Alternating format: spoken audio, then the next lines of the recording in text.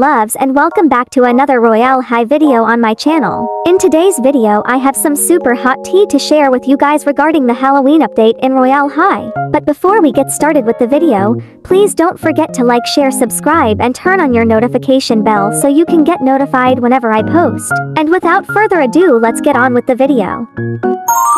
So this video is going to answer all of your questions on why the Halloween update is so late to come. So we just got some information on it, so I'm going to share it with you guys. So there has been 2 new updates in the realms, which is Blackwood Manor and Wickery Cliffs. And on this website called Royale, we can see the Royale High realms getting updated and such. So on this website, it shows that there is a newer version of Wickery Cliffs and Blackwood Manor on it. So this post is by Holtz Leah on Twitter, and it says, "I think we might be getting the update soon, seeing they did this with the new school." So if you guys didn't know, on Royale it used to have old Campus 3 realms and now there's new ones. And the same thing is happening.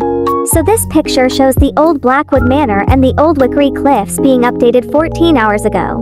And then the devs made these newer versions of both Wickery Cliffs and Blackwood Manor.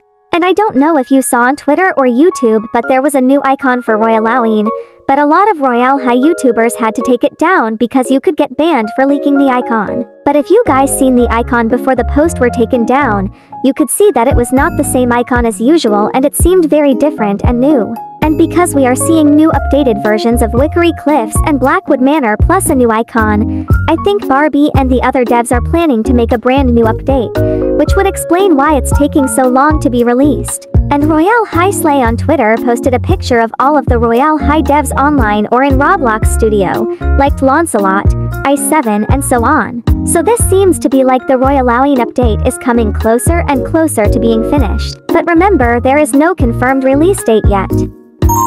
But anyways, my loves, that's all I have for today's video. If you liked it, please don't forget to like, share, subscribe, and turn on your notification bell so you can get notified whenever I post. And as always, I'll see you in my next video. Bye, my loves.